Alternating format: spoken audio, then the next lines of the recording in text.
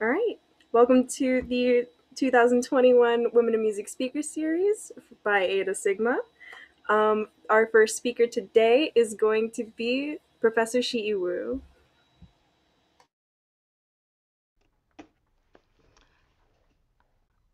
Honored to be here. Today is one of those really beautiful days, sunny and not too hot in Chicago. I'm joining you from Northwestern University in my office. Um, I'm very excited to spend some time to talk about music, actually, and hopefully there will be education involved and other things. But I want to start by just talking a little bit about my background because it's slightly kind of kind of different, I suppose. I was born in Taiwan. Was raised by my mother, uh, somewhat of a from a low income family. Um, my mother really believes in arts and education. Maybe because she didn't have that background growing up, so she really wanted me to have music in my life. And I tried dance. Trust me, I just couldn't even. I, that's not for me. I'm not really coordinated in that sense. And so one day I was walking down the street and with my mom and we were going home and there was a music store, and I see all these children and a lot of music coming out. There's a glass door and I thought, well, I was just really curious and I was fascinated and so I had not seen those instruments before. I was 3.5 years old, and the next thing you know is like my face was like literally, kind of taped to the glass door, and I refused to leave. And my mother's like, "Do you want to go in?" Yes, yes, yes, yes. So she let me in, and that's pretty much the end of my uh, end of the sort of non-music right life, because from that point on, I couldn't stop. And I was in the store, and then I was playing the piano, I was doing all this, there were drums, and then so I was having a great time.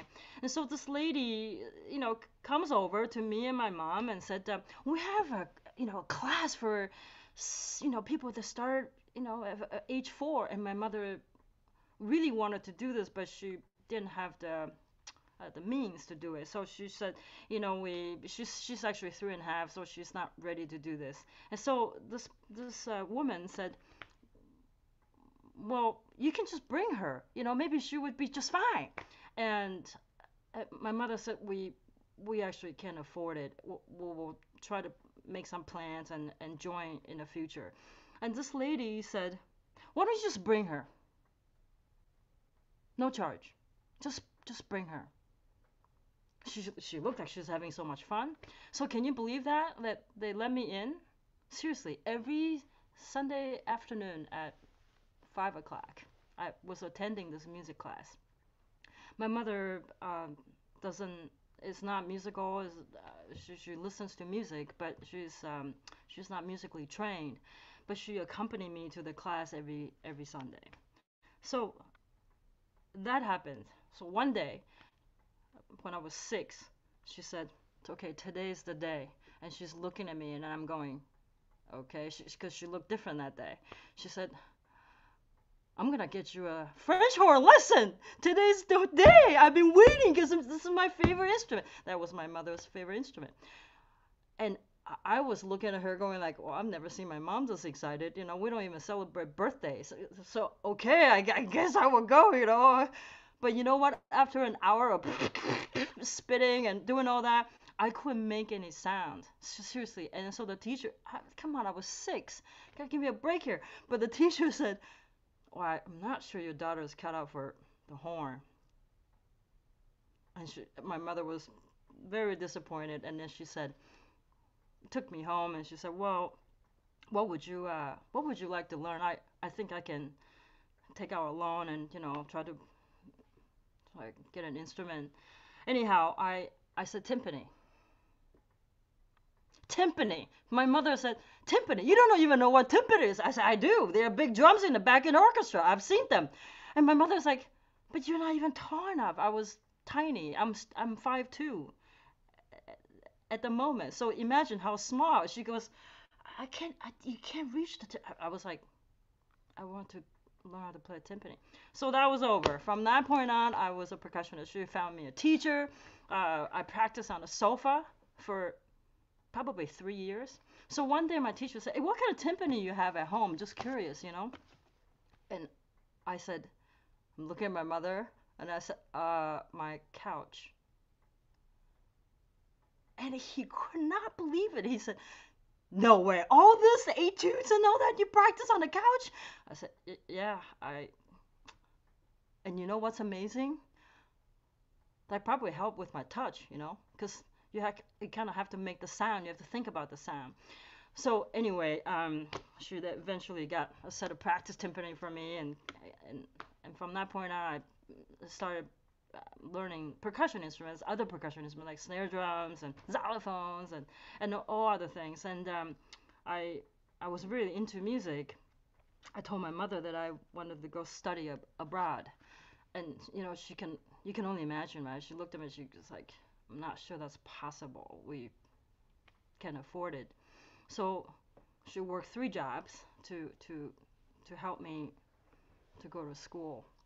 So if somebody over, I mean, you heard this before. It's always like somebody, sometimes a man or woman or whoever. There's always somebody that is really persistent and supportive and would do anything to help their child, you know. And that's my mother in my life. So as somebody, that's sort of like a little background. And then I went to college and then got my master's. And before I graduated, was I got a job at West Virginia University as a tenure track assistant professor, and that was a while ago. And since then, I taught at Rutgers for 10 years, and then now been at Northwestern for 13. Um, so that's then. As someone who travels the world and I perform as a soloist. I play with orchestra. I teach master classes. I judge competitions. I compose. I conduct. I host symposiums. I host middle school camps. I'm on the board for Percussive Arts Society. I'm on the faculty board here at Northwestern. I also travel 250,000 miles a year pre-pandemic. Now, what does that mean? Around the world is 25,000 miles. So yearly, I travel 10 times of that. I wanted to let you know that because it is amazing to see the world that way through music. Whether it's Greece, whether it's Finland, whether it's South Korea, whether it's China, whether it's Louisiana, Scotland. But being a soloist really is not what everybody thinks it is. Do you know that as a soloist you have to be alone all the time? And I didn't really know that until I became one. You practice in a room by yourself, whether it's big or small. You you you go to the airport by yourself. You're at the airport along with a lot of other people, especially Chicago. But you're literally alone, right? You're on a plane alone, and somebody pick you up. You're in a limo, whatever car it is, and you're going to the hotel or going to the hall alone. In the green room alone. You're on the stage alone. After the concert, you're alone in the hotel room, and this just continues to, cycle through. And so it is not as perhaps glamorous or cool. It is, but it also there are sacrifices that come with a career like this. Because I cannot be frank. I mean, who want to be in a relationship with somebody like me who travels so much that barely home? You know what I mean? And so there is that part of it. Being a performer, I I I get to meet a lot of people on the road, and I get to see a lot of places that I couldn't imagine seeing. But I see the same issues everywhere, every country that I go. I see students that weren't able to learn. I see some students like no access to instruments and equipment. I see students weren't taught properly, lack of pedagogy or curriculum, lack of mentorship. I see all that. It's universal. It's not just our country. It's universal. And as an educator, I I think being a teacher is a noble profession. It's not for the weak. It's not just about providing the students the knowledge, but it is t- the following. Right? I'm going to talk about one at a time. Cultivate their curiosity.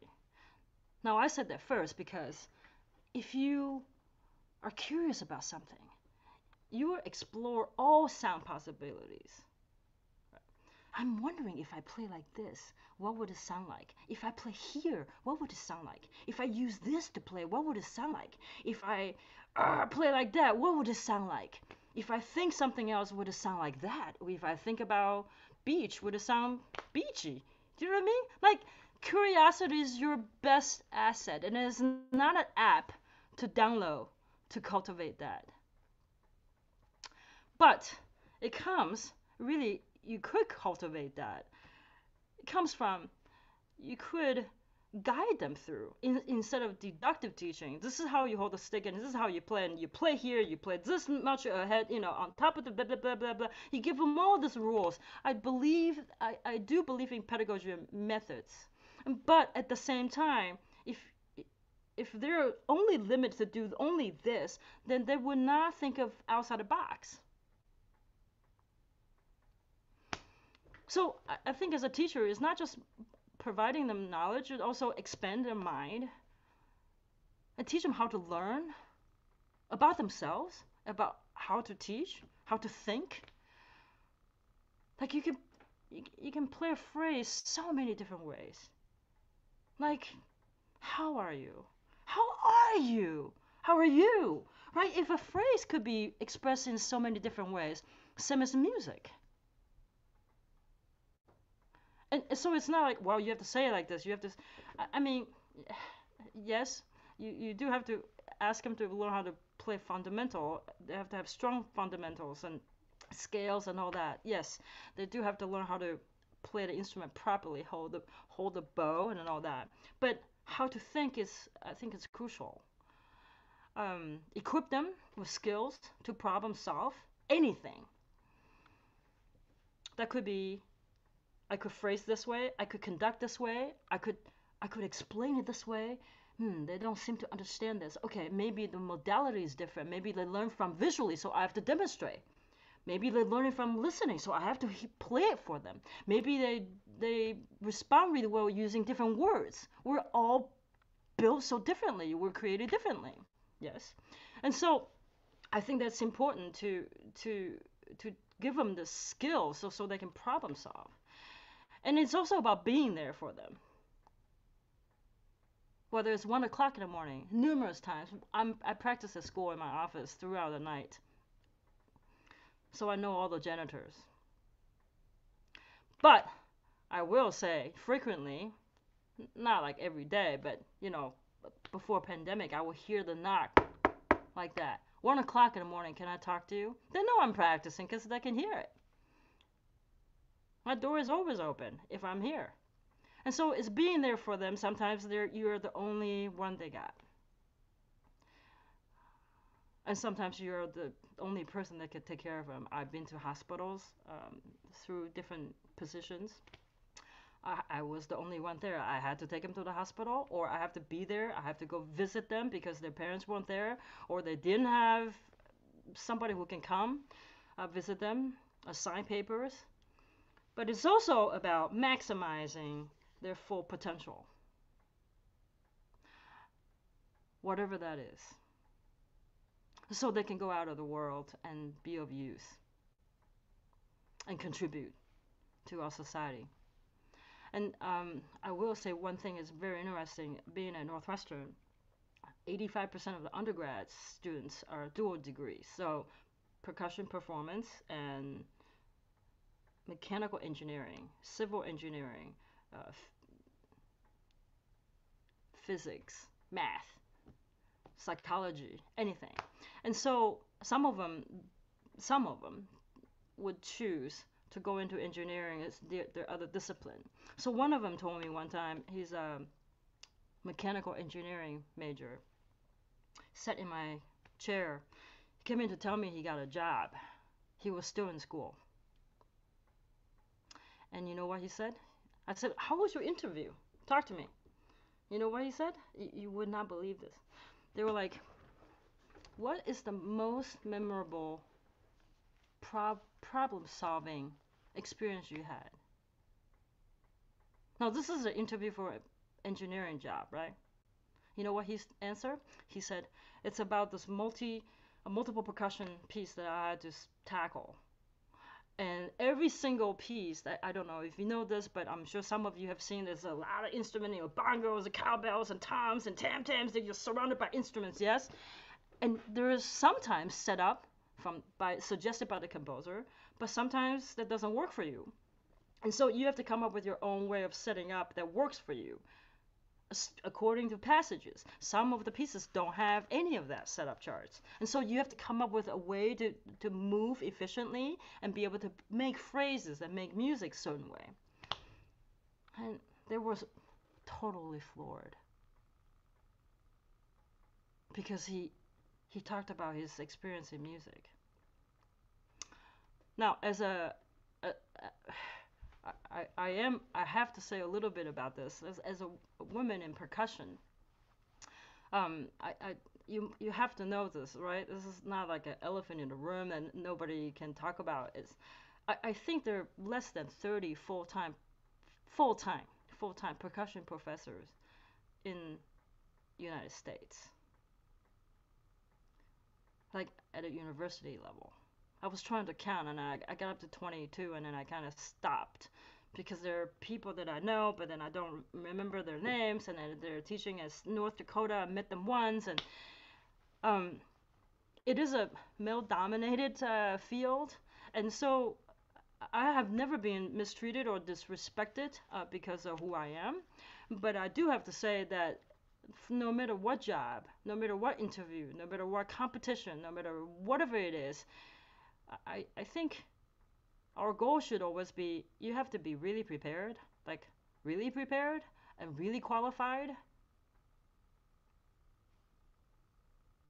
And for my interview here at Northwestern, I don't know if you know this, but normally they will bring 3 candidates for the final round after hundreds and hundreds and hundreds of people apply.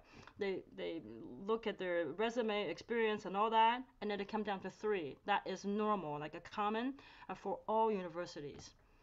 But somehow for my position, uh, they have 5 because the person before me built up the program really, really well. So they really want to make sure that they get the right person, I suppose.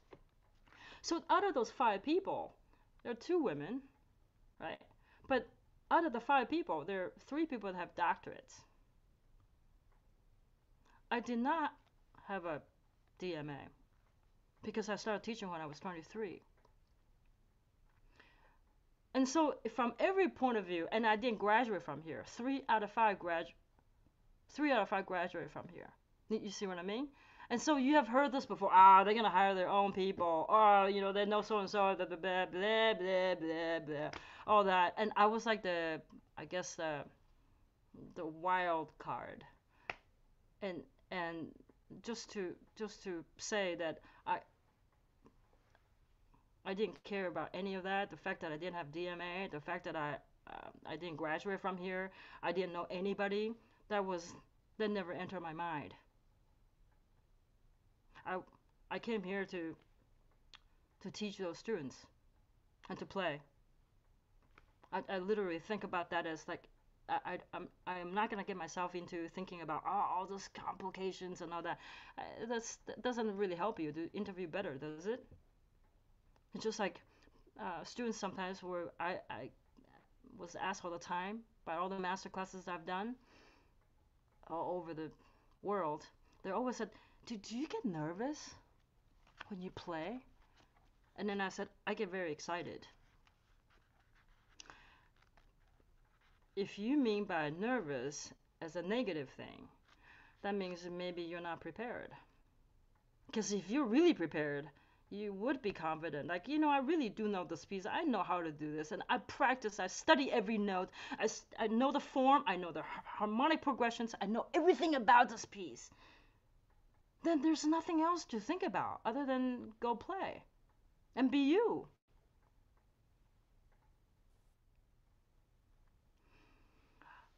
I am going to share a story as my last thing to as a sort of conclusion.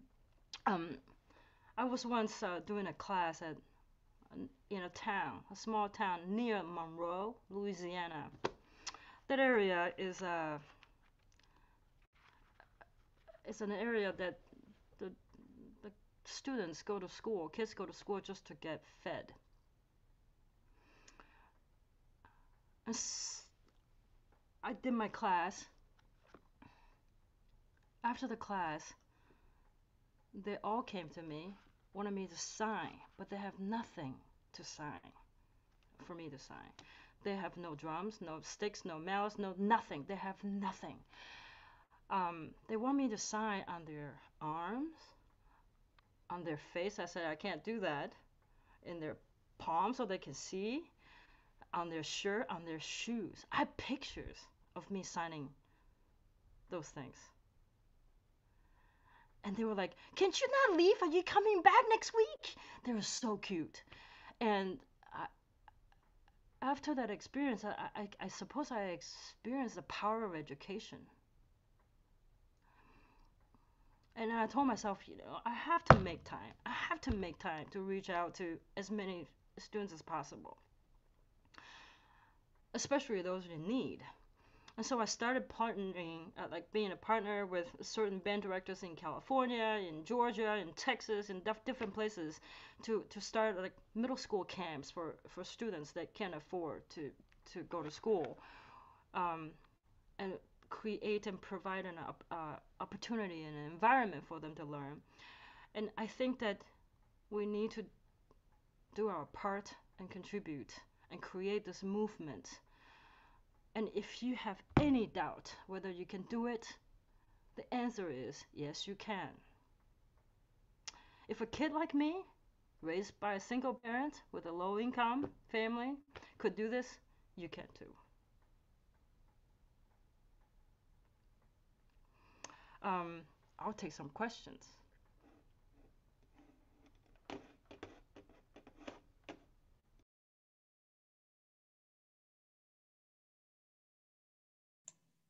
I have a question. So I loved your story from how you said like your mother really did everything that she could to kind of help you, like bring you into this position. I thought that was really enlightening. And like, do you find yourself giving back to other people in ways that remind you of your mother?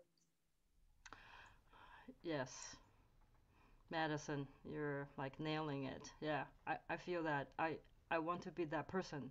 If I, often I see very supportive parents, but sometimes I don't. Their parents don't want them to go into music. They're doing it. They're dual degreeing because they have to. They want to do music, but they have to do this other thing to please their parents. So therefore, they do dual degrees. That kind of thing. And sometimes I see students don't have means to attend certain things, and I try to help them as much as I can. And I do feel that. And I also have a mentor from my college time. Without this person, my teacher Bob Shutroma, he's since retired. I went to North Texas, um, University of North Texas. Without this person, I wouldn't be here. I wouldn't even be alive, to be honest. I, you know, I have done things that I'm not proud of, and I've done dangerous things that I shouldn't have done. And knowing what I know now, had he not intercept, I probably wouldn't be alive actually. So I owe it to my mentor and my mother, and I hope to be. I can't imagine being the influence like them to me, but I hope to be helpful and supportive in any way I can. And then I think that's part of being an educator. Thanks for the question. No problem. Thank you for answering. I do think that the people that you interact with every day you'll have an impact on them in ways that you may never know. But I think they're always good impacts.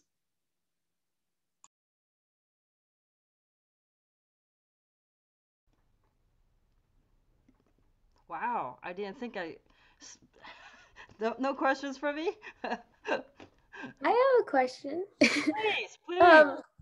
So you said that solo life is pretty hard, and it's not like maybe as glamorous as it seems to some people. But I was wondering, is there anything that like is like something like kind of like a perk that like if like traveling and being like solo on your own? Can you phrase the last part again? I couldn't hear it clearly.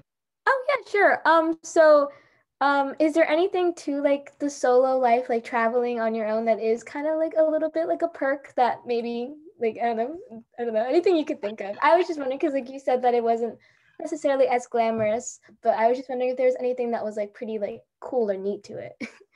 No, no, no. I'm so sorry that if I made that impression. It is cool. I get to see. I mean, I went to Santorini and to the Greek islands because I was playing in Athens. And so my friend said, "You have to take the boat. You have to go there." Of course, I went to Santorini by myself. It's like the number one destination for engagement. Everywhere else I see, mwah, mwah, mwah, mwah, and I'm there just looking at the sunset by myself, for example. And my first time, I've been to Paris maybe 30 times now, but the first time I was in Paris, I was so excited, but my suitcase didn't show up, right? And so I had to go shopping, and I was asked. I can't speak French, unfortunately, and so everybody's like, "Oh, go to the Printemps, do the Galerie Lafayette, it's just where you should go shopping, of course." And I was like, yeah, okay. So I went shopping, but then after my performance, I remember this. I was like, I felt like walking. So there I was, never been to Paris. My first time, I was walking, and then I saw the opera, the old opera building was like, so beautiful. I kept walking. I saw the Louvre, like just by getting lost. And then after seeing the Louvre, I saw the Eiffel Tower.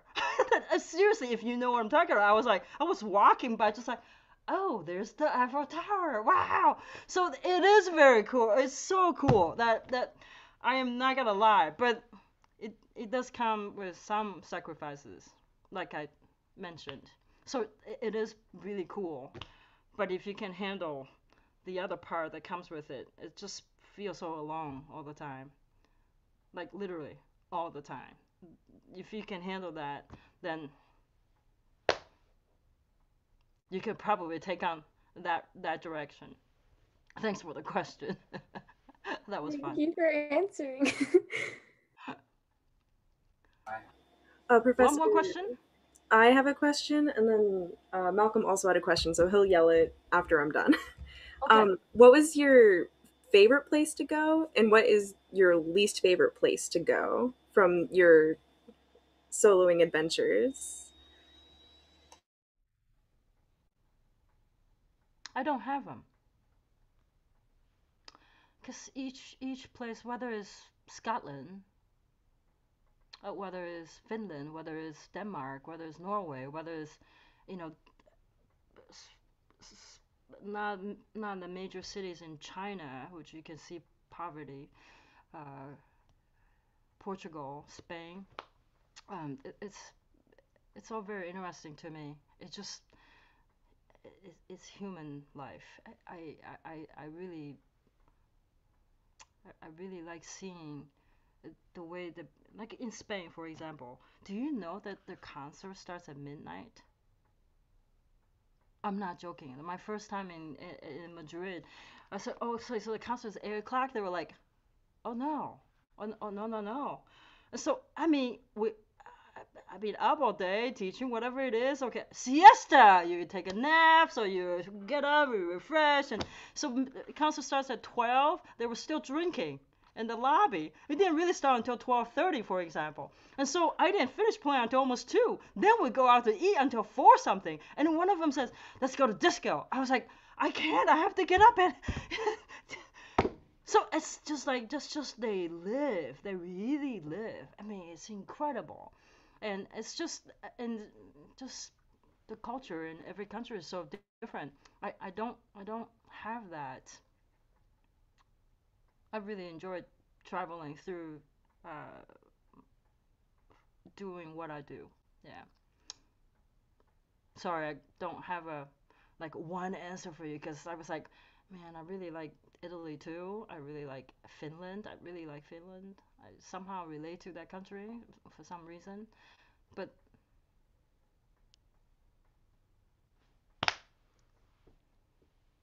Yeah, there was no right answer to that, but you gave the right answer, so I don't know about that. I think I couldn't choose one. it's all good. If there's no other questions, I think Malcolm's moved on from his question.